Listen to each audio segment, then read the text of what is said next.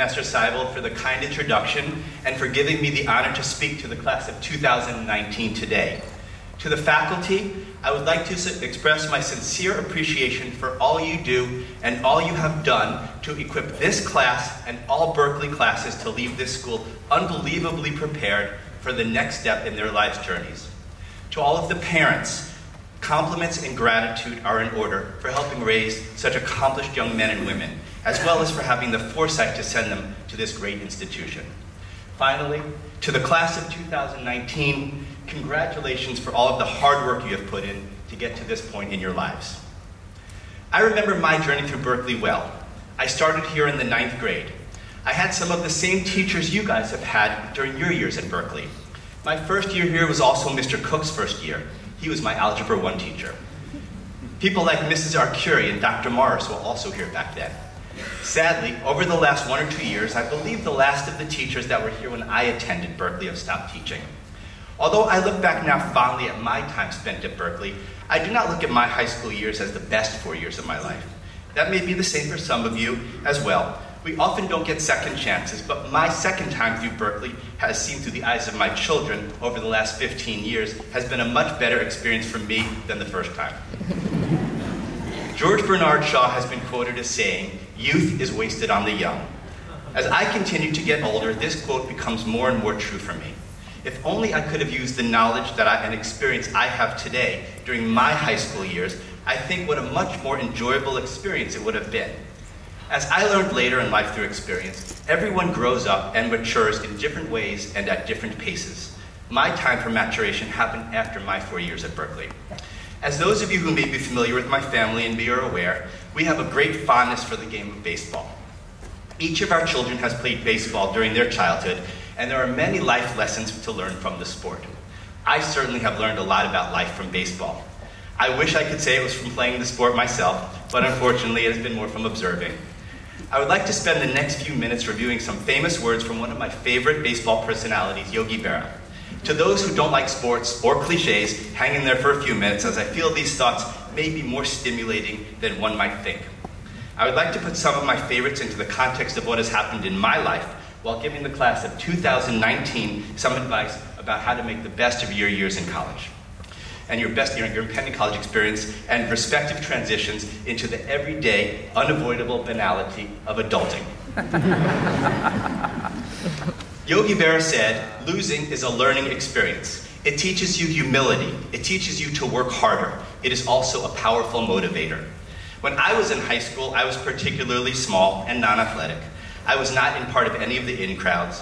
The really smart people at the top of the class can get away with the lack of some of these traits, as they garner respect from people because of their intellect. I was not really smart enough that my braininess made up for my lack of athleticism. My social skills also left a lot to be desired as well.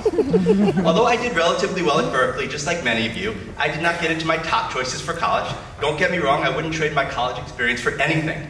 At the end of my senior year, I was like many of you who sit here today, perhaps not going to your top choice of college, and just simply ready to leave your high school years behind you. My early failures and perceived losses fueled my drive for success. I knew I wanted to be a doctor, and not only that, I knew I wanted to be an orthopedic surgeon. Both of these pathways are incredibly competitive, yet I was able to enter college with both humility and desire. I sincerely think that one's drive may be proportional to their failures. The more failures one experiences, the more your drive seems to kick in. For those of you who are ready to get started in the next stage of your lives, just remember, college is like a fresh start. Nobody there knows you, and your reputations do not precede you. Go out and make the best of your new opportunities. Yogi Berra said, "Prediction is very hard, especially about the future." Although my pathway to where I wanted to be seemed fairly straightforward, as I knew what I wanted to do from a fairly young age, that is certainly not the case for many, if not most of you. For those of you who know exactly what path through life you want to take, let me first say congratulations. In no time at all, the future will be here for you. To those of you who have little or no idea what you want to do with the rest of your lives, that's fine as well. For both groups of people, let me first recommend taking as many classes in college as you can that have titles that have nothing to do with your major or your presumed profession. Simply take as many classes as your schedule permits that pique your curiosity. I was a chemistry major, but some of my favorite classes were unrelated to my major.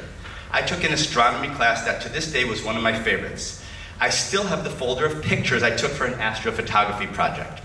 I also took sociology and economics classes that have helped me more in my understanding of our world than most of the classes in my major. I would recommend, if you are going into healthcare, to consider majoring in something unrelated to science or medicine. The same goes if you plan on going into a business or law-related field. Consider also studying something else you may be interested in, like history or social sciences. Take a class in art history, computer programming, or psychology. You have all the time in the world to work in your profession.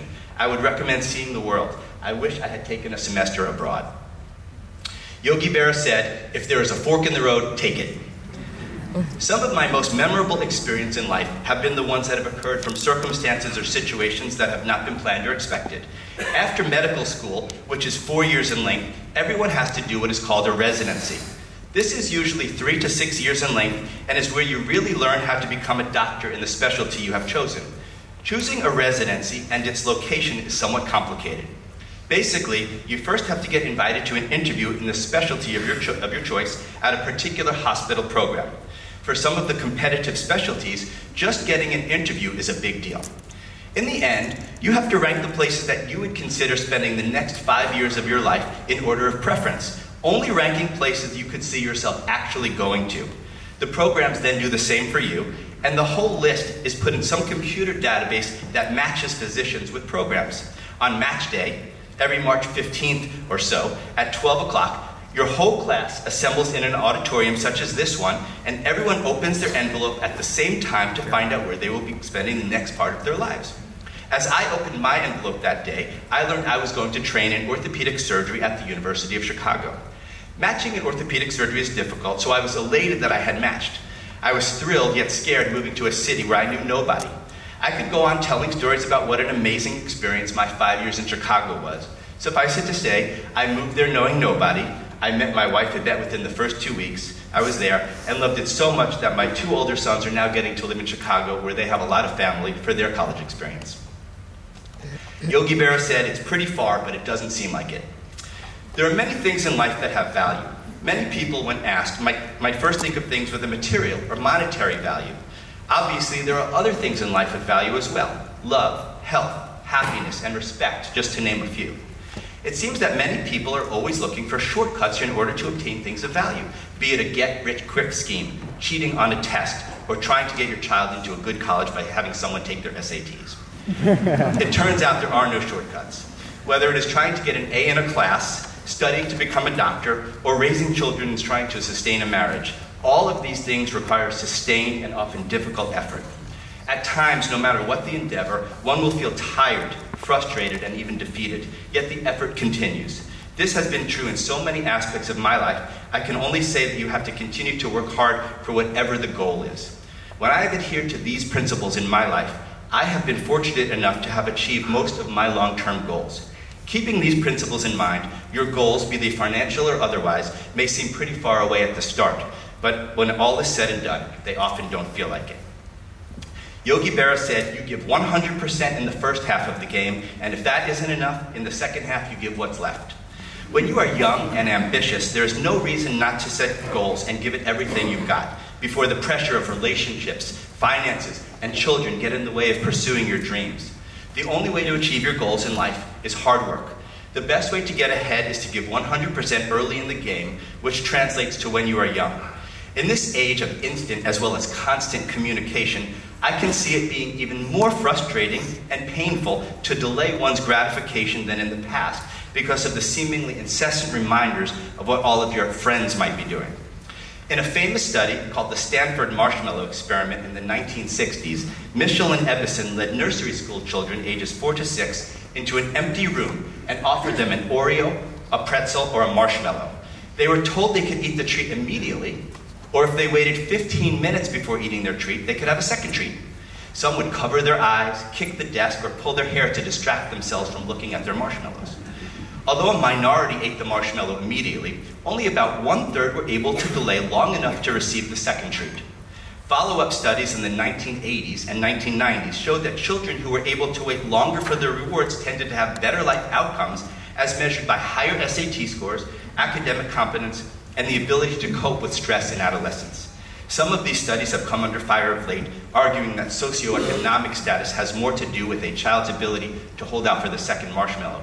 Nevertheless, in the words of the motivational speaker Brian Tracy, the ability to discipline yourself and delay gratification in the short term in order to enjoy greater rewards in the long term is the indispensable prerequisite for success.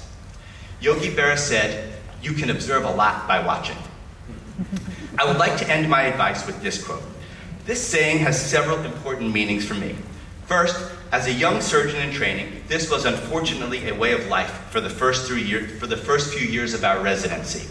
Besides doing all of the scut work like drawing blood and writing notes, we occasionally made it into the operating room where our job was to hold retractors and be still, learning from observing.